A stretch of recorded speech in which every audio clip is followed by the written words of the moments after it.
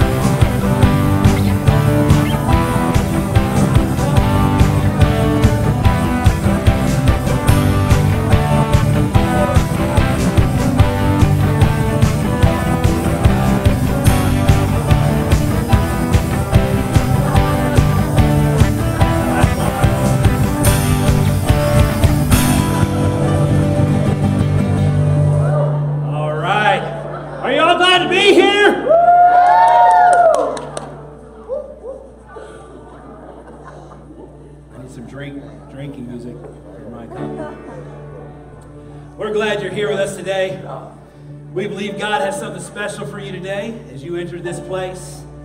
God knew you're going to be here.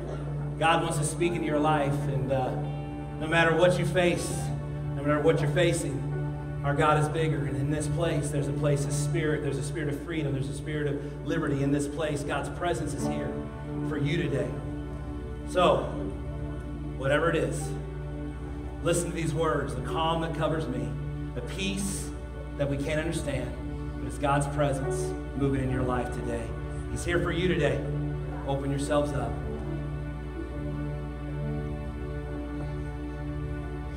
There's a calm that covers me where I kneel down at your feet, and it's a place of healing.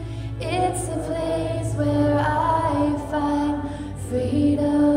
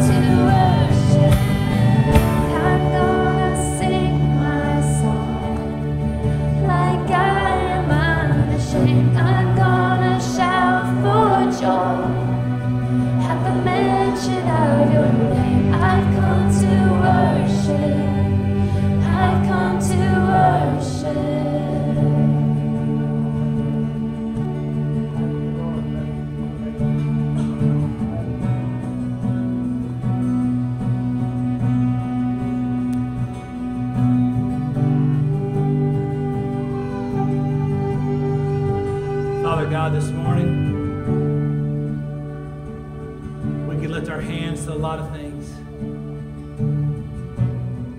God, we get distracted by a lot in this world. We get caught up in what really doesn't matter. That when we do, we lose our sight. We lose sight on the one who can really take us through the heartache and pain. We lose sight on the one that can really heal the brokenness of our lives. So many times in life we try to fix it. We try to solve it in our own way. But God, ultimately, only you and the power of your presence can heal us. Only you and your presence can restore lives. Only you, God, can look down into the darkest of places. Only you, God, can see the sickness and make it well. Only you, God. And when we worship you, we put you center of our life, then real change can happen. Then life change can happen.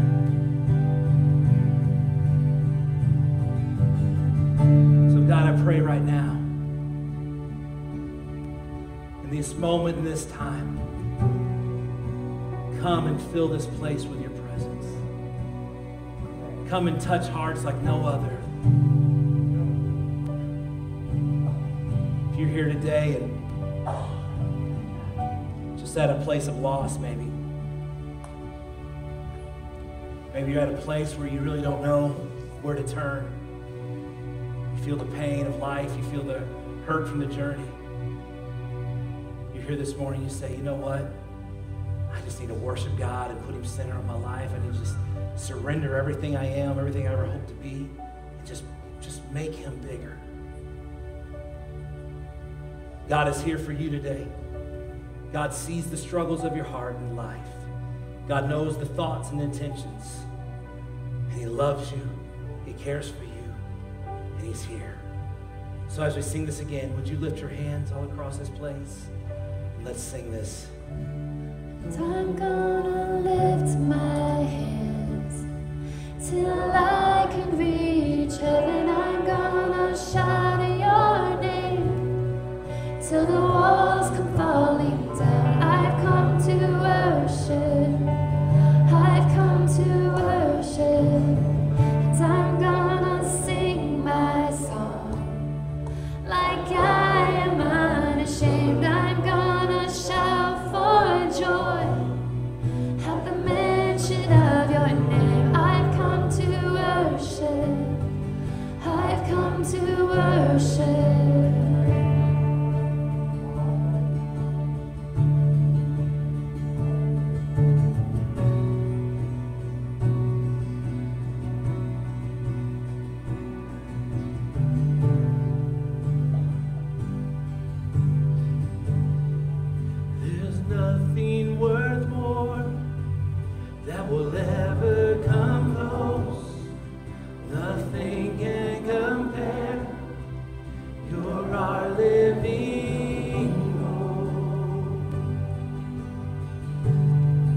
Your presence, Lord.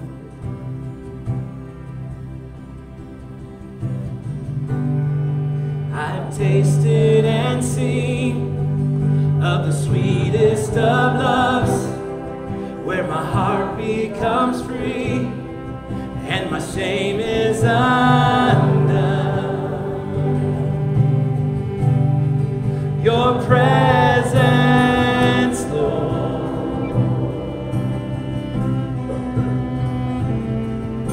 and Holy Spirit, you are welcome here.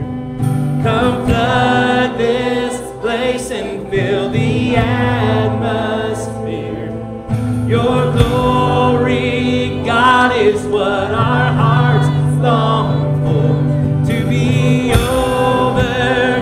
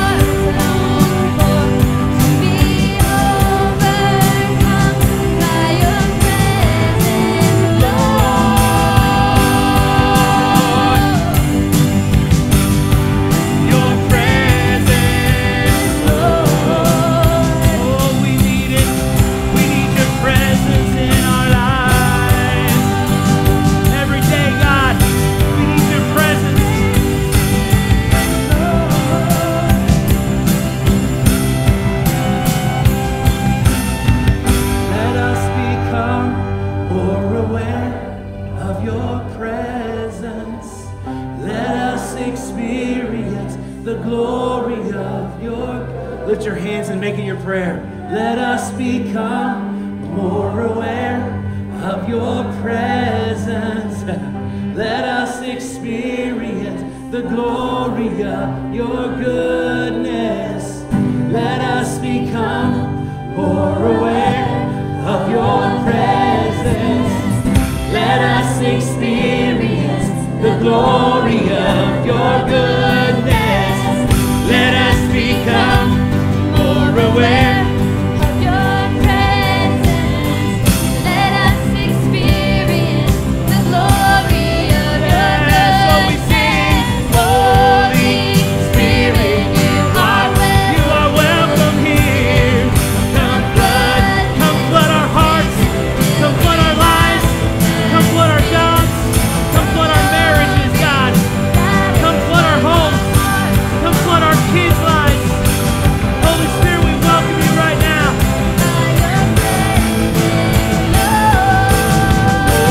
Holy Spirit, you are welcome here.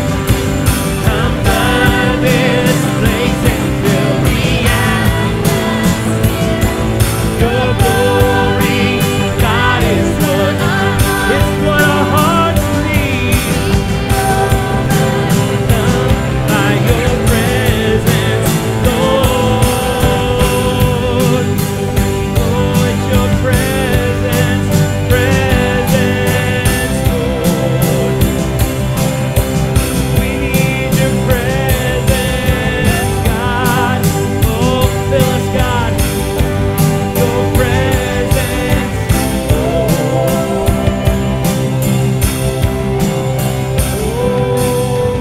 Let us become more aware of your presence.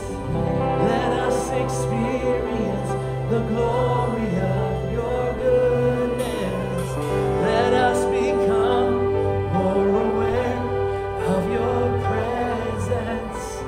Let us experience the glory of your goodness. Father God, hallelujah, that's our prayer today. That we be led by the Holy Spirit, that God, you would guide and direct every parts of our lives. That we welcome your Holy Spirit into our marriage, into our homes, into our kids' lives. That we welcome your Spirit into our schools and into our workplaces. That we welcome your Spirit, God, into everywhere we go. So that, Lord, we may be filled with you. That, God, we will walk with you and we would speak of you. And, God, we would be transformed because of your presence. So, God, I pray today as your word comes forth, may it challenge, may it change, may it fill us, God, with your presence. Thank you for being with us. Bless the remainder of this time as we hear your word. In Jesus' name. And everybody said, amen. You may be seated.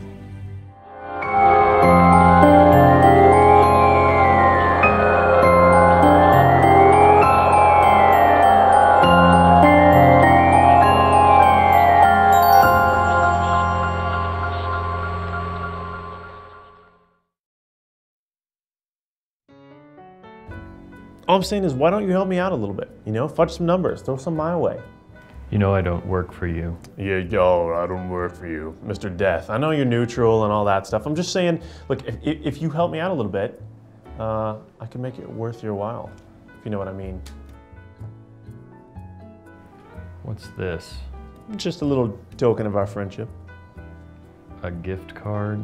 It's not just a gift card, it's like 4 lattes, or like 3. I had one of them. So you've got like 3 small-sized lattes for you. What, is you just gonna leave? Are we cool?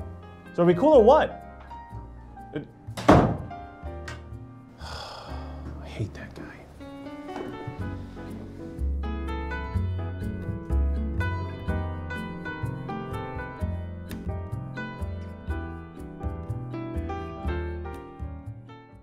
We're in the series of So You're Dead, Now What? We talked about death last week, and today I'm going to talk with you about a little more challenging subject. Before we do, there's a story of an 80-year-old man who was diagnosed with a terminal illness, and he was going to pass from this life, and he had lots of money. And he said, you know, I don't really want to leave my money behind. I want to take it with me when I go. So he came up with a plan. He called himself his priest, his lawyer, and his doctor. He said, now listen, guys, when I pass away, because I trust you, I'm going to give you $50,000 cash each. And when I die, I want you to put the money in my coffin to be buried with me. So they take the $50,000 and the old man passes away. And at the funeral that day, they're kind of standing back and they're talking. And the priest finally just couldn't take it anymore. He said, guys, I just have to be honest with you. I got to come clean. I spent $10,000 of the $50,000 on church repairs. So I did not put the full amount in. I put $40,000 cash in, but I didn't put I used the other 10. I figured he wouldn't mind. He was a good parishioner of the church, so he wouldn't mind. So I went ahead and took liberty with that. And they were like, oh, okay. And the doctor was like, well, I have to admit something to you too. I had some personal bills, medical bills that I couldn't get taken care of. And so I used $25,000. I put the extra $25,000 into the casket. So I feel bad about that. And the lawyer was just appalled. The lawyer's like, what are you talking about? You took $10,000, you took $25,000. Where's your oath? Where's the conviction? Come on, guys. I'm a lawyer. I should be the one doing this. But you know what? I put a check in there for the full amount.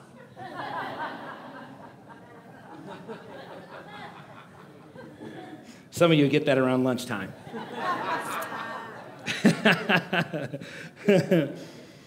So we're learning about, so you're dead, now what? Over the next couple of weeks, this is our second week. Next week will be our last week. And what we're talking about is death. And I said this last week. I said, what you believe about death will determine how you live your life. And I said, what we know about death is certain, that when we die, the soul and body separates. And we learned the last thing is that the Bible says that it is appointed once to man to die and then face judgment. So death is certain. The soul and body separate, and when you die, you will face judgment of some sort. Now, for those of us who are Christ followers, our judgment will be towards enter into heaven and the crowns that we will acquire. For those that do not know Jesus Christ, their judgment will be way swifter and a lot more painful. And so today and next week, we're going to talk about the options after death, the options after judgment. Judgment takes place, and then we're going to go to places where we're going to spend eternity. We're either going to go to a place called this incredible, joyous place called heaven, where God has prepared a beautiful place of streets of gold and mansions and just a place of peace and tranquility in the presence of God, and what an incredible place to be. Or we're going to go to the other place. Now, the other place is not as much fun to talk about. That's why I'm going to talk about that today. You are so lucky you picked today to be here. Real easy to talk about the other place of heaven, and we're going to talk about that next week. We're going to talk about heaven. It's going to be incredible to be able to share with you guys some of the glimpses of heaven and what heaven's going to be like. It's going to be a wonderful Sunday, but you cannot have heaven and if there is no hell.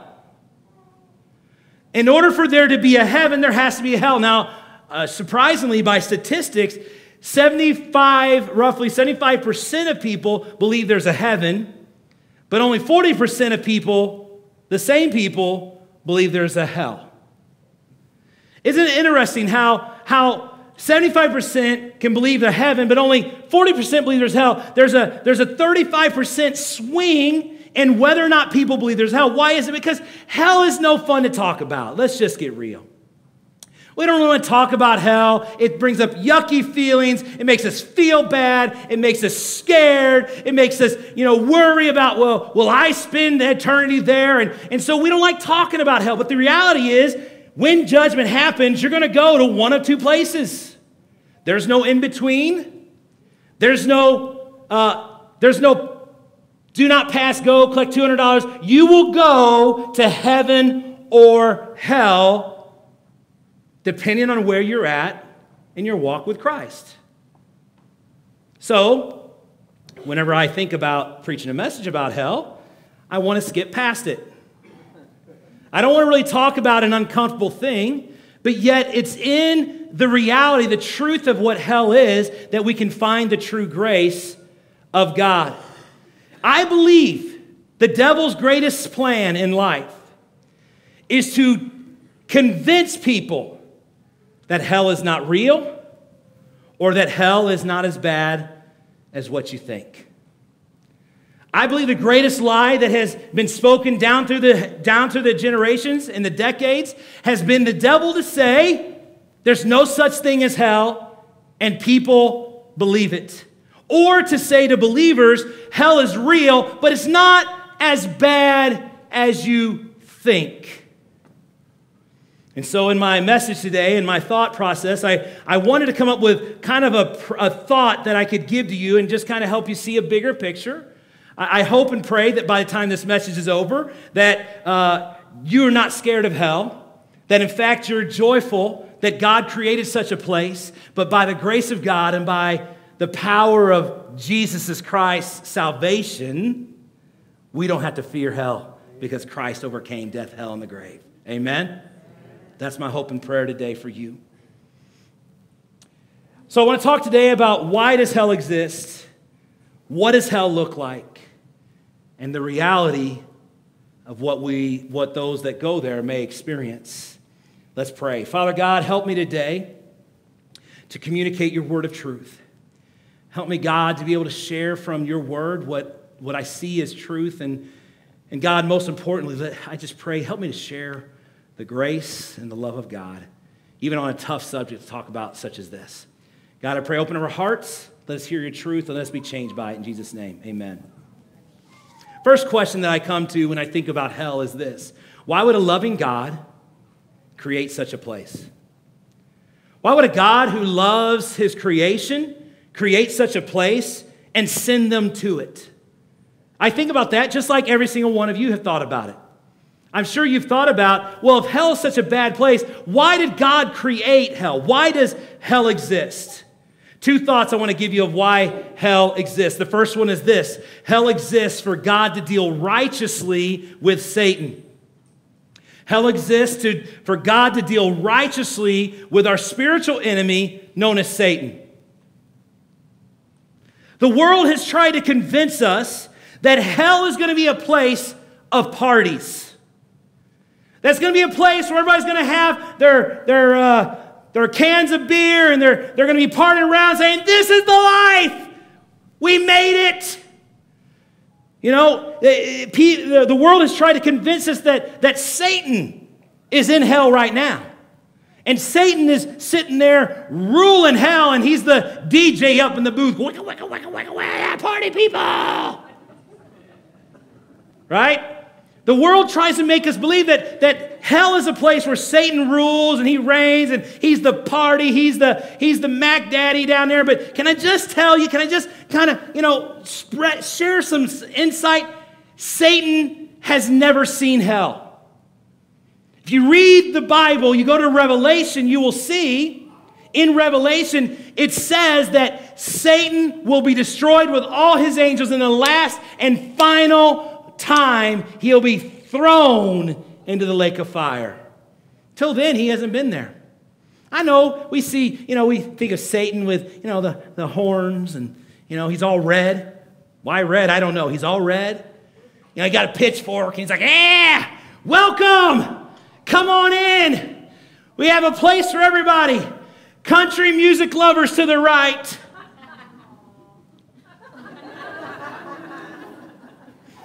Cat lovers to the left. That was such a delayed laugh for country music lovers. That was like I waited for 30 seconds for you guys to get that. Yeah, we had this idea that this is what Satan's doing down there, and he's partying, having a great time, but Satan has never seen hell because hell is a place where God will righteously deal with our spiritual enemy, Satan, in the last days. A place created for Satan and his angels. Don't believe me? Here's what Matthew says. Matthew 25, verse 41, it says, "Depart from me, you who are cursed, into the eternal fire prepared for by who? Prepared for the devil and who?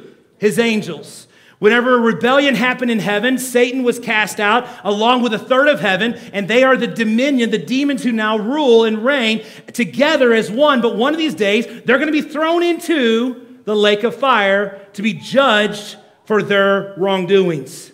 Hell exists for God to deal righteously with Satan. Another reason why hell exists is this. Hell exists for God to deal righteously with unbelievers, non-believers. 2 Thessalonians says it this way. 2 Thessalonians 1:8 says, He will punish those who do not know God and do not obey the gospel of our Lord Jesus. They will be punished with everlasting destruction and shut out from the presence of the Lord and from the majesty of His power. Now understand this. Hell exists to deal with Satan and his angels. It was never intended to deal with God's creation. But it is why Jesus had to come and die upon the cross.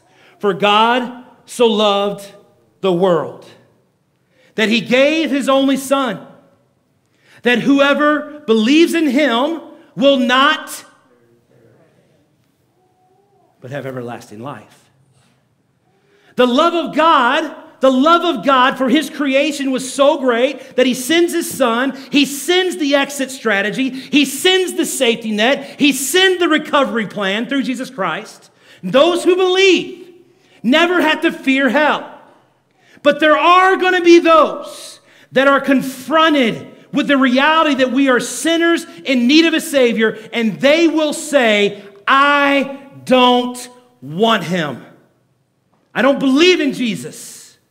And this place exists for those who reject Christ as their Lord and Savior to spend eternity. I am the way, truth, and life. He who comes to me comes to the Father. There's only one way to heaven. It is through Jesus Christ and Christ alone. I could keep going on and on, but the fact is, people who reject Christ, not Christ followers who are struggling to walk their faith with Christ, hear the difference. We all struggle walking with Christ. That's the grace of God. That's the love of God to help us through the struggles of our life. But for those who have blatantly rejected God and rejected Jesus Christ and said, I don't want anything to do with you, this is a place that God will deal with them righteously. Aren't you all excited and happy that you came today? I mean, I'm doing my best to make this a happy message. Hell exists for these reasons. What will hell be like? What will hell be like? Well, we don't have an exact thing, but I will tell you this. Jesus spoke more about hell than He did any other subject. You know why He spoke more about hell? Because He cared more for the people than any other thing in this planet. He loved, He gave, He saw, He overcame.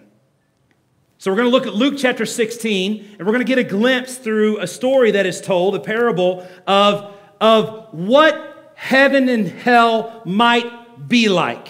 Okay? Again, this is not specifically accurate as far as places and times, but this just gives an insight into the Jewish understanding of what hell was going to be like. So Luke chapter 16, verse 19 says this. Read along with me. It says, there was a rich man who dressed in purple and fine linens and lived in luxury every day. We're going to pause right there. Here is a rich man. A rich man, now I'm not talking just Donald Trump rich.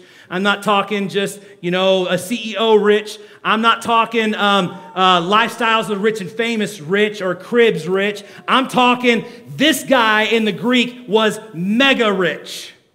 I mean, there's rich and there is mega rich. And he was mega rich. In fact, he was so rich, dressed in purple clothing, something that was only reserved for royalty of the day because in order to get the purple color and fabric, it was a very expensive process to do. And his clothing is stated that probably one piece of his outfit was worth more and would feed a person for an entire year. Guy was very, very rich. He was so rich, in fact, he ate lots of choice foods and he enjoyed luxury of eating day and night. I mean, just think about, special holiday. Where do you like to go? What's one of the restaurants that you like to go to that is cashy, but you do it maybe on special holidays like, maybe your anniversary or maybe a birthday or maybe a special retirement party or something like that. You do it for that because it's special. Well, this guy, he lived in that every day. He would eat at that place that you think is just, I can only get once a year or once every 2 years. He would do that every single day. Very, very wealthy, rich man. Rich Jewish man. A rich Jewish man who believed in a place called hell in his time. Let's go on and read what it says. It says in verse 20, it says, at his gate laid a beggar. So he had a mansion. He had a gate covered around it. It says, named Lazarus. He was covered with sores. It says, and longing to eat what fell from the rich man's table, even the dogs came and licked his sores. Notice, no cats are helping this man out. Dogs. Note. Listen, if you like cats, please don't get offended. I just don't like them, okay? But you love them all you want. You know what? You love them all you want. You'll take that up with Jesus one day. It's okay. I think that the challenge that we run into here is we have a rich man who had all this incredible wealth, and he was very wealthy, and he dressed in all these great clothes, and you have someone who had nothing, who barely made it by. He was actually longing to eat what the dogs ate. This guy was very, very poor, very, very rich, very, very poor, both Jewish people, both people who believed in hell, both people who believed in a place called paradise. They both followed by Jewish tradition. And so we have people who are the same faith, the same belief system. But we're going to see in the story that some things are going to change. See, this whole what fell from the rich man's table in those days, they didn't have silverware, they didn't have utensils, and so they would eat with their food. They would eat with their hands. They would eat with their hands, and they would have stuff all over their hands from eating. And the rich people, they didn't use claws to clean up. They would take a piece of bread, and they would use it to sop up and clean up their hands. And then they would throw the bread down to the side of the table. The servants would come along and sweep up the scraps. And the servants would take it out, and they would dump it out in the streets. And when they dump it out in the streets, the beggars and the dogs would come and eat from the scraps of the rich people.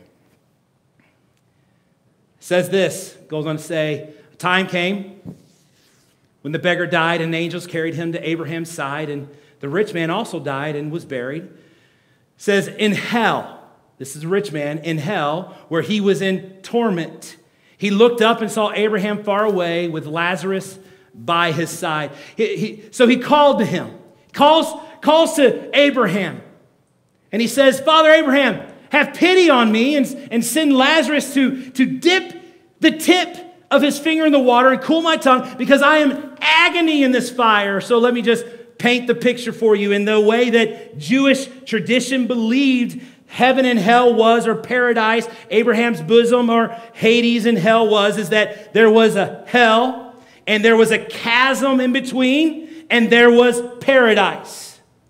The people in hell could look over into paradise and see all the beauty and see all the plentifulness, and all their days live in torment that they will never experience that.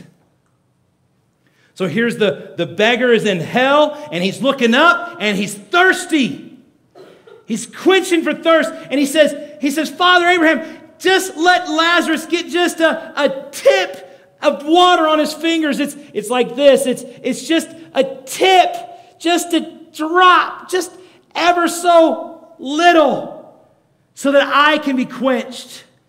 A millisecond of relief from the torment and agony that hell holds.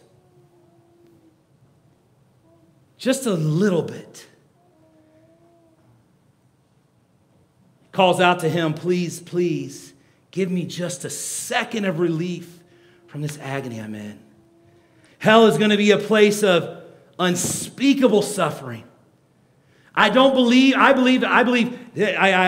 contrast. Hell is going to be a place of unspeakable suffering. Heaven is going to be a place of unspeakable beauty. Words cannot grasp or define the reality of those two statements. The Bible says, just give you a glimpse of next week when you come back. The Bible says that heaven is a place that you can't even articulate with words how incredibly awe-struck you're going to be. Hell is a place where I cannot even tell you is a place of unspeakable suffering for the eternal part of people's lives. Revelation 14:10-11 says, those who worship the beast, talking about the last days, those who worship the beast, those who worship the enemy, those who take the mark of the beast, according to Revelations, according to the last days, it says those who worship the beast, those who take the mark, those who have surrendered to God, to the enemy, Satan. It says this, will drink the wine of God's fury and have been poured out in strength into the cup of wrath. He will be tormented with burning sulfur in the presence of the holy angels and the Lamb. The Bible says that if we do not surrender our life to Christ, the alternative is we will surrender our life to Satan. And as a result, eternal suffering is our fate. Call it what you want, fiery furnace, weeping and gnashing of teeth, the scripture has talked about. Talked about a place where the fire is never quenched. Talks about a place where the presence of God is completely void. No love, no mercy, no grace in that place. Take the worst pain you've ever experienced in your life and live it every second of every day for the eternity. I don't know about you. I've never been burned, except for, I don't know, I was about 13, 14 years old, and we had a car wash at our church. And you can probably tell that I'm not the tannest of person. So I thought I'd get a tan that day. And so I took off my shoes, and I did an 8-hour car wash with no shoes on, with the water magnifying the heat as it pounded down. I went home with third-degree sunburn, boils, oozing, purple feet. They were purple, people. Hot as could be. I was so miserable. I had to go to school with no shoes on. I could pull it off because I'm so cool. It's the only pain I can really relate to, and I got to tell you, I can't imagine living in that every single second of every single day for the rest of my life. It's the worst physical pain you can imagine every day. That is what hell will be. So, Jesus comes along, and Jesus teaches about hell, and Jesus does something even better. He gives them an illustration. He shows them a physical place. They will be like this place. It's in Jerusalem. In fact, Michelle and I had a chance to visit Jerusalem this past March, and we had a chance to see this place that Jesus would have talked about in his time. It's called the Valley of Hinnom, and it's also known as Gehenna. Gehenna. Everybody say Gehenna. God bless you. Gehenna is a place where in the days before Jesus and during the times of Jesus, that they would take and they would go to this valley. It's a valley to the left of Jerusalem, a valley that they would take people to, and the people that went there would go and worship the fire god called Moloch. And Moloch demanded that fires burn 24/7 every single day of the year. Moloch required, fire god Moloch required that firstborns be sacrificed every single day. Moloch required that the fire would never go out. If it does, he would destroy anyone that's connected to worship of Moloch. So in the time of Jesus, there was a real place known as Gehenna where they worshiped the fire god Moloch, and they sacrificed every day. Not only did they do that, but that the city would take their trash, and they would use that as a fire barrel, to go and throw everything in and burn all up. They would take prisoners that were executed, and once they were killed, they would throw their bodies out in the fire as well. So you can imagine this place of fire never going out and the stench that would come from that place. This is the illustration that Jesus wanted us to see. This place, and yet Jesus says, this place here is nothing compared to the place that exists for Satan and his angels.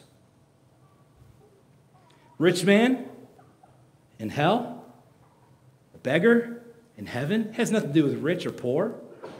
Has nothing to do with social class. Sometimes we think, well, the poor people are going to go to heaven and the rich people, well, we don't know. We don't know, because rich is really relative. I've told you guys that. In America, guess what? You're rich compared to 98% of the rest of the world. We're all rich. It doesn't have to do with social class. It has to do with belief. They both believed in this place called hell, but one walked their faith out. The other one lived in his own ways. So, what's the 4 lessons that we can learn from the rich man? Here they are. Number 1, the rich man was fully conscious the whole time. The rich man was fully aware that he had loved ones, that he wanted to be saved. He was fully aware that he was thirsty. He was fully aware that in his torment, he knew everything that was going on. He was fully aware in hell. Second thing is that his eternal destiny was fixed. There were no second chances. There were no give me another shot. I'll do better. The Bible says there was no place of in-between. There's not an in-between.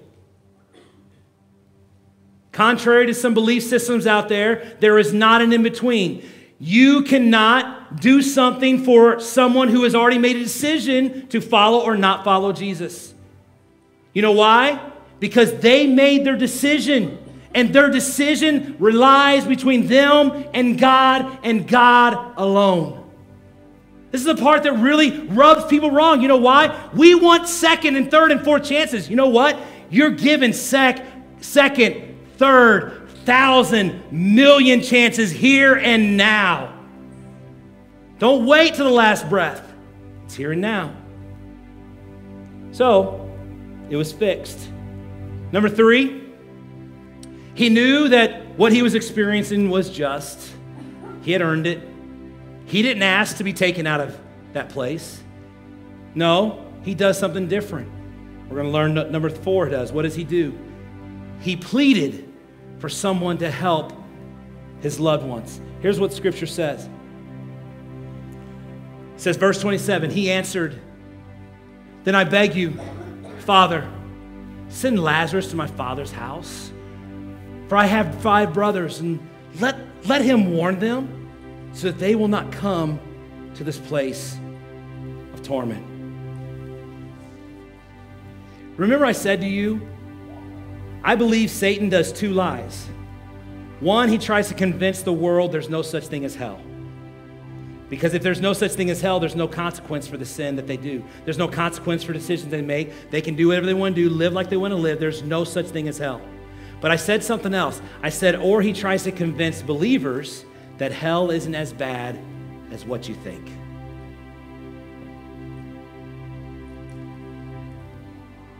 I think this. Hell isn't as bad as what I think. It's worse. Because my mind can't even fathom the torment of hell.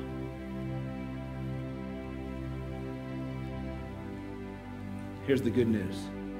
After all that, I got good news? Yeah, I got some good news. You ready?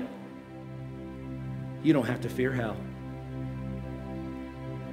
Not a single one in here has to fear this place called hell. How do I know? How do you know, Pastor Kevin, that I don't have to worry about hell? You don't know what I did in my life. You don't know the decisions I've made. You don't know the places I've been, the things I've said, the attitude I've had. You don't know me. No, I don't know you. I don't know you from anything. I know me. And here's what I know. For God so loved me that he gave his son to die upon the cross for me, that if I believe and if I receive and if I surrender my life to him, I will not perish, but I will have everlasting eternal life. Because my salvation has nothing to do with me Thank you, Jesus. My salvation has everything to do with what Jesus did upon that cross. So therefore, I don't have to fear hell because I know where Jesus is in my life. He is my hope. He is my security. He is my everlasting Savior. So I can stand confidently in knowing who Christ is in my life. So I know this for you.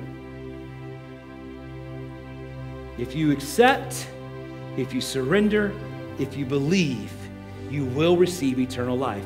Well, wait a minute. I don't do things right. I don't live perfectly. I say things about yes.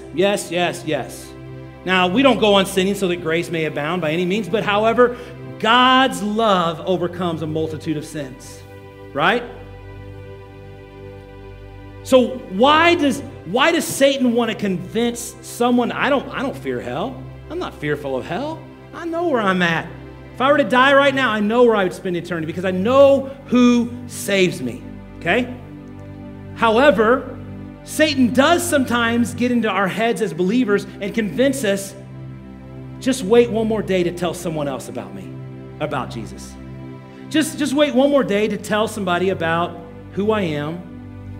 Satan's like, don't tell them. Tell them they got one more day to surrender their life to Christ. Got one more second, one more day. We're not promised one more day. We're promised right here, right now. There's a story of a man named Charles Peace. He was a criminal in the 1800s in England, and Charles was a murderer. I mean, he took a life, and because he did take a life, he was condemned to death. So on his final moments of his dying days, on his final moments where he was going to take his last breath, the priest was called in to talk with him, and the priest came in and said, Charles, are you ready to meet your maker? Charles had no clue what he's talking about. He said, I don't know what you mean by that. He said, well, you're ready to meet God. And he said, who's God? He says, well, are you ready to meet God in the next life because you're going to be judged for all the things you've done wrong? And Charles, when you're judged, you're going to be sent to one of two places. You're going to be sent to a place called heaven if you've done good, or you're going to be sent to a place called hell if you haven't done so good. And Charles said, I'm in prison. I haven't done good. So hell is my destiny. What is hell like? And the priest said, oh, Charles, hell is horrible. Hell is hurtful and painful, and there'll be suffering every day. And hell is a place where you're going to be separated from the presence of God, and you won't know what love is, and you're going to be everlasting in torment. Hell's a horrible place. You don't want to go there, Charles. And Charles looks at the priest. He says, Father, do you really believe that? Do you really believe hell is that bad of a place? The priest thought, and he said, I think so. He said, no, Father, tell him. Do you really believe that? If hell is so bad, do you really believe that me and my loved ones are going to spend eternity there? Do you believe that? And the priest thought, and he said, I think I do. He said, you can't believe it. Father, you can't believe it. Because if you believed it, you would stop at nothing to tell your loved ones who Jesus is and how he can save them from a place like that. You would crawl across glass from coast to coast in England just to save one if you really believed it. As a believer, that convicts me. If I really believed hell was such a place, I would reach everyone I could. I would tell every person that I come across with. I would live in such a way that they would see Jesus in me and they would want to know who he is.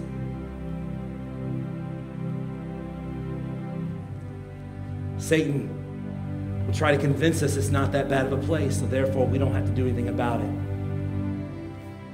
Hell is a real place, and all of us will face eternity in one of the two. Bow your heads with me today. Father God, what a tough message to preach, God. What a challenging message to preach. God, how I pray that the word has come out and the word has been spoken in truth and in reality. God, for those of us who are Christ followers, for those of us who have surrendered our life to Christ, we don't fear hell. No, we don't need to fear hell. For you overcame death, hell, and the grave through the power of the cross and the resurrection. So we stand confidently, not in our own strength, but in who you are, Jesus, and what you did upon the cross. We stand confidently in that.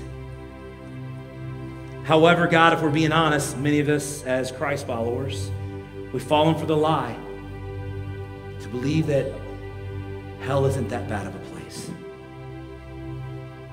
So we're not motivated to tell our coworkers, our friends, our family, our loved ones about who he is and how his love can change us.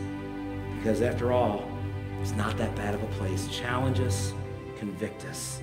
With your head bowed and eyes closed, who is it in your life who doesn't know Jesus Christ? Who is it in your life who hasn't surrendered completely to Jesus Christ?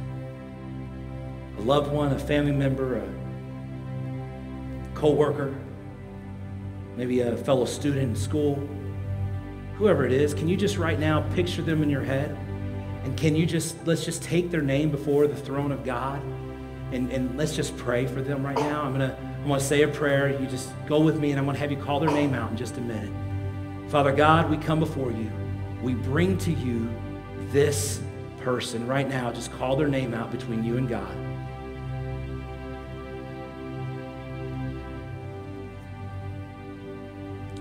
God, we ask you, challenge us to be faced with the reality of what hell is really like, and may we do everything we can to see this individual come to the saving knowledge of Jesus. We commit them into your hands right now. Touch their lives. As you continue to pray this morning, there's those in this house today that you don't know this Jesus Christ. I'm here to tell you, you don't have to fear hell.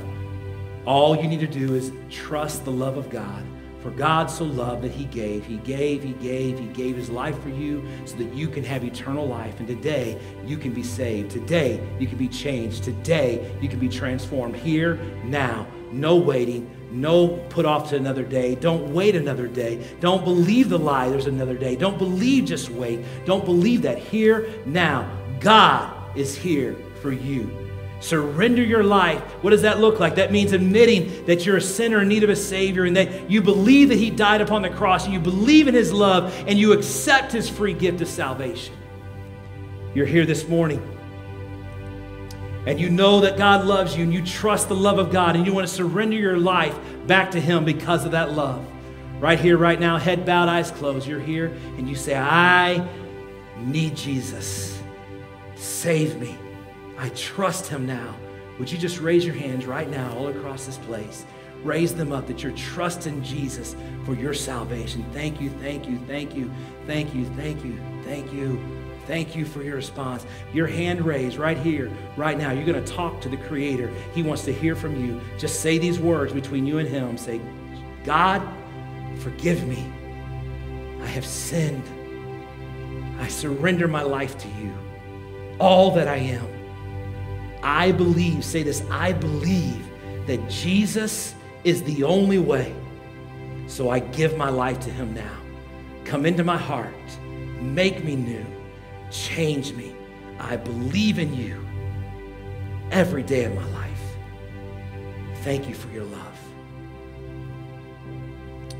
Father, as we come out of this message today, I ask that God, as the week goes on, that we would never fear hell itself, but we would always trust in the love of God that changes us day after day after day. Guide and direct our steps and help us, God, walk with you daily. Thank you for saving us. Thank you for changing us. Thank you for giving us a chance upon chance upon chance to walk with you every day. We love you. We thank you so very much. In Jesus' name. And all God's people said, amen, amen.